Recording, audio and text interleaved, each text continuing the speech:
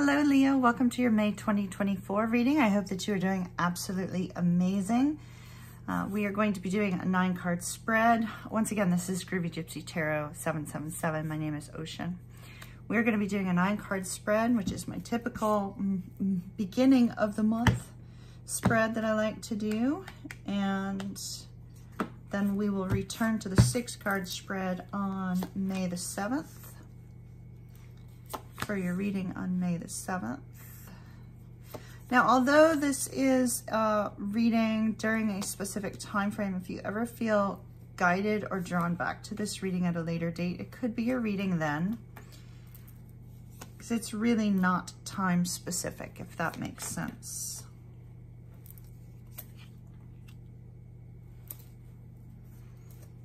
Five of Swords.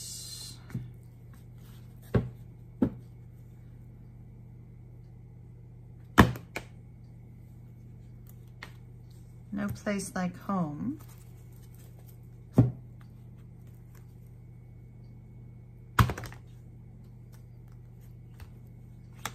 Reconciliation. Ooh, I love it. Okay. Wow.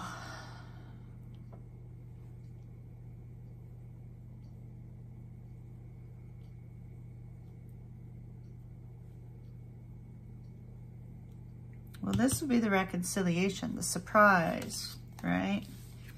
And so it's like, surprise, look who's back. Time to reconcile.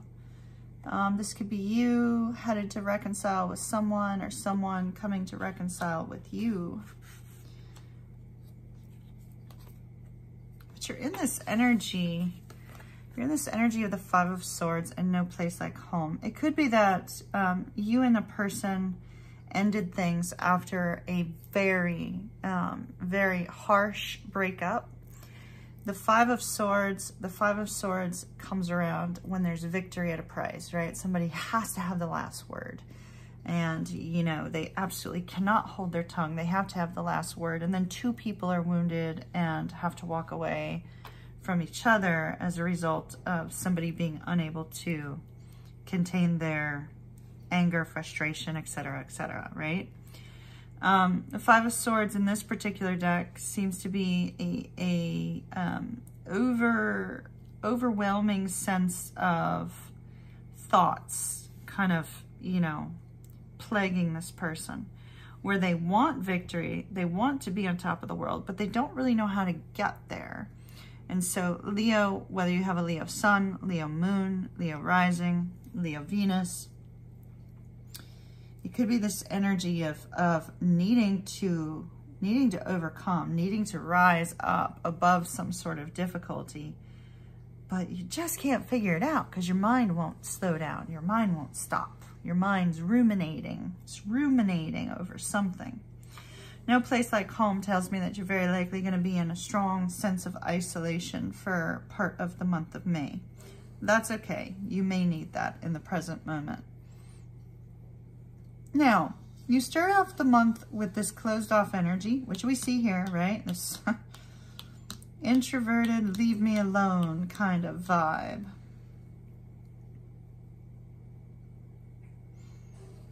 Now, Leo, you could be walking away from a long-term relationship because we have the Ten of Cups here. We have a walking away energy, and we also have this energy of, you know, solitude and defensiveness, right? So it looks like in the beginning of the month or previously in April, you chose or you are choosing to walk away from a long-term committed relationship or some sort of love interest. You're like, okay, I'm out the door, I'm headed out. Now I need to find my own sense of peace. So I do see an ending. It could have happened in the past with it being in this left row, and it could be happening this month. If you are getting ready to leave a situation, then that would be your energy right now. Does that make sense? With the Tower here, the Tower could indicate this breakup, but I also feel like the Tower is a reconciliation with someone else. So I feel like love is being left behind and love is coming in. Does that make sense? So whether you're moving towards someone else or someone else is moving towards you, I see love is ending and a love is returning. Now, the Page of Cups is communication. So there's some sort of communication, and perhaps that's what's going on here. It's like, well, how do you communicate? How do you communicate love towards someone, right? Could be ruminating over what to say, ruminating over how to open up your heart. There's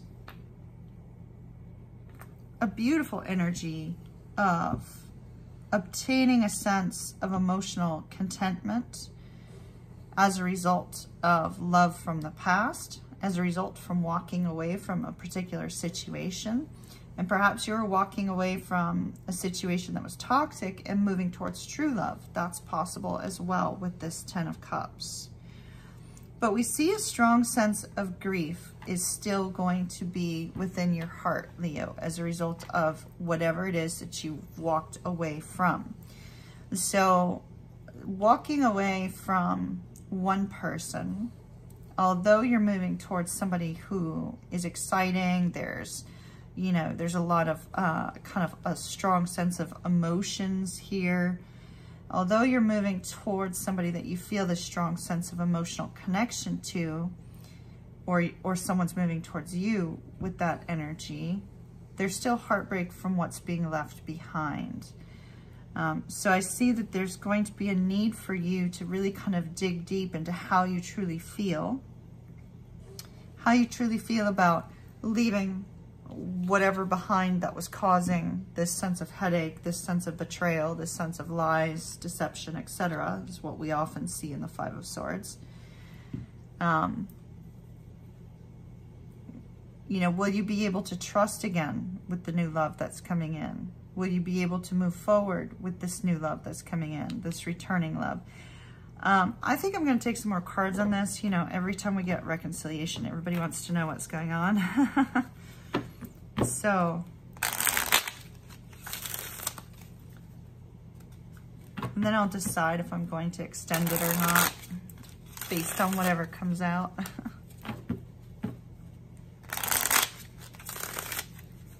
All right, talk to me about the Tower, please. The Tower.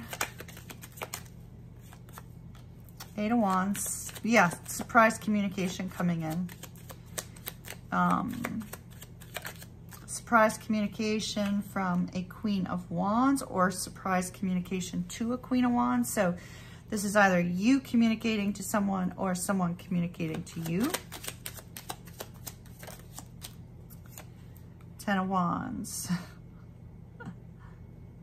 Wow, it's almost like the communication comes in at a time when you're stressed, or you communicate with somebody during the time that they're stressed. So that's interesting, because with the Queen of Wands, this is Leo, just so you know, the Queen of Wands is not Leo. Some people mistakenly say that it is, because sometimes you see lion imagery on here. But the Queen of Wands is actually Aries energy and Pisces. So it's Aries 1st and 2nd decan and Pisces 3rd decan. The King of Wands, however, is Leo energy, just so you know. The kings always represent fixed energy, and you are a fixed sign. So we have this energy here of somebody very attractive, somebody very, magnetic. That's either you or that's this person, and there's surprise communication coming in that's like coming in at a time of stress. Talk to me about the 10 of Wands. While you're in this place, while you're in hermit mode.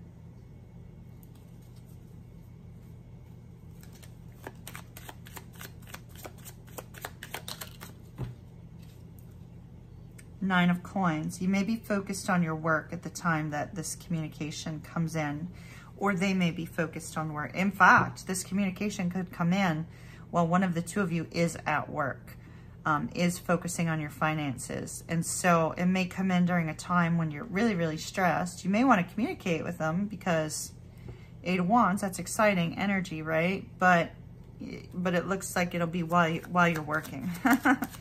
You'll either contact them while they're working or they'll contact you while you're working. Talk to me about the moon, please.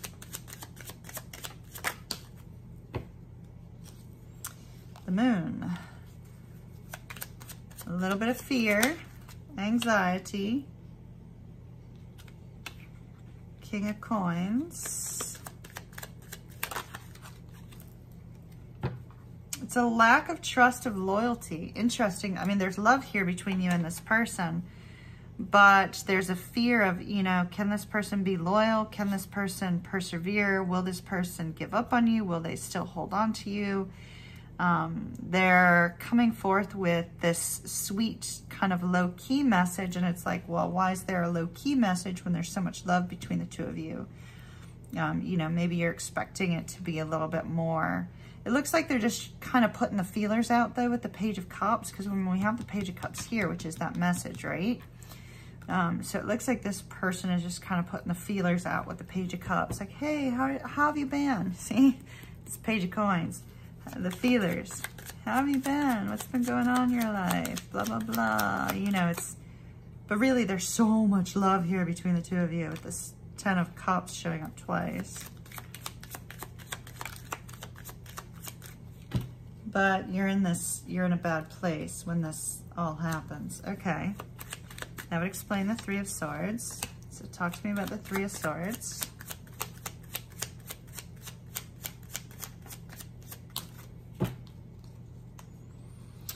We have a Queen of Swords that fell on the 5 of Swords. It could be that you've been dealing with a very controlling woman. 5 of Swords, Queen of Swords would be somebody who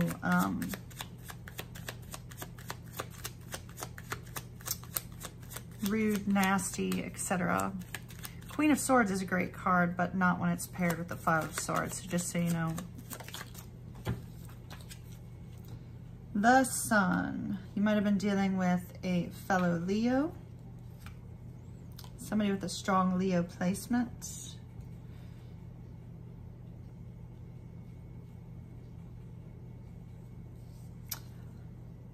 It could be that this person also tries to return at the same time, causing this sense of, you know, oh, why are you dealing with this at the same time?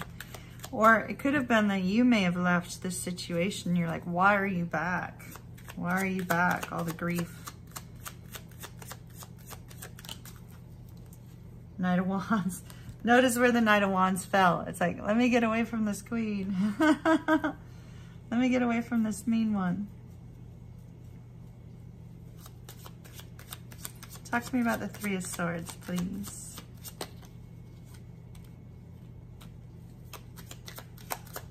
Three of Swords. Okay. This is good. Eight of Cups on the bottom. This is good. This is you, Leo, working very hard to overcome the sense of grief and loss and to, you know, experience success in love. So I feel like if you're moving towards somebody that you love, it's because you know you'll be successful there. You know that you'll be admired and you'll be treated right with the 6 of Wands here and the 10 of Cups twice. Let's look at reconciliation.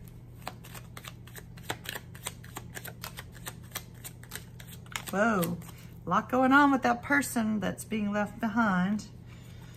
Reconciliation, 2 of Wands. What action should you take? Okay. Yeah, see, look, you and this person totally did not see eye to eye. King of Swords in the reverse, Queen of Swords with the 5 of Swords. This is betrayal, this is lies, this is deception. Perhaps a lie has come to light. And the lie that came to light may have been about a third party. Your partner could have been cheating on you, Leo. Whoa. I think that's Spirit saying yes. Because that's the Three of Swords that we had before. So I feel like, Leo, maybe somebody cheated on you. And you said, yeah, no thanks, out the door. That may be also why there's some fears here about opening yourself up emotionally to someone else. Definitely a lot of love between you and this person, right? But opening yourself up to the love that you have with this person could cause fear as a result of the betrayal.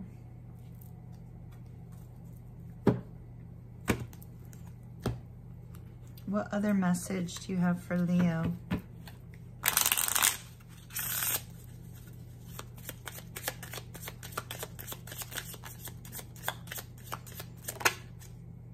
Girl with a snake. Yeah. There it is. Narcissistic paradigm. Empath narcissistic paradigm. Being charmed or used. Boundaries. You definitely had a... Oh, wow. You might be dealing with this right now because all of this energy is coming out so strong. This may be what's happening in the month of May. And then towards the end of the month comes the shocking movement forward. Either you communicate to somebody else or they communicate to you. Somebody that you love.